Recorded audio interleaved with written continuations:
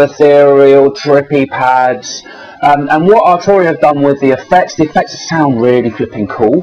That kind of in line between the VCO and the VCF, whoa, lush, that's a phasery sort of bits. The Galaxy thing is just trippy and off the wall and completely mad, completely playable.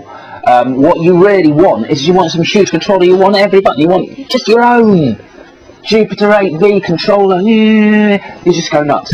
The arpeggiated thing, the split, the poly, the unison, it's just such a huge synth. It could be a teeny bit CPU hungry. I think when you've got like the high quality effects and stuff and it's doing a lot, you are sort of chomping quite a bit. Dongle based,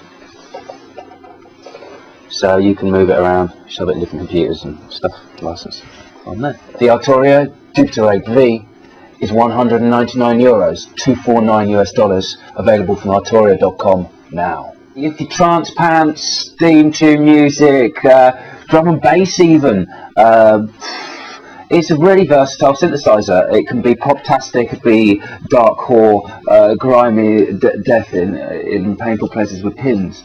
It can be, it can be sparkly, off with the Galaxy, taking too much horse tranquilizers out in the outer nebula.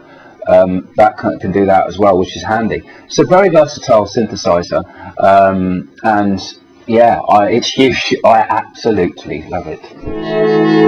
80 Sean Ra, signing out. See you later.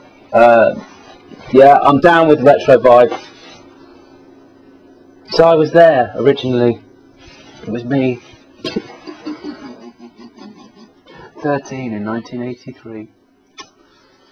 Anyway, yeah, Bauhaus split up, which is much more exciting than any electro pop shit.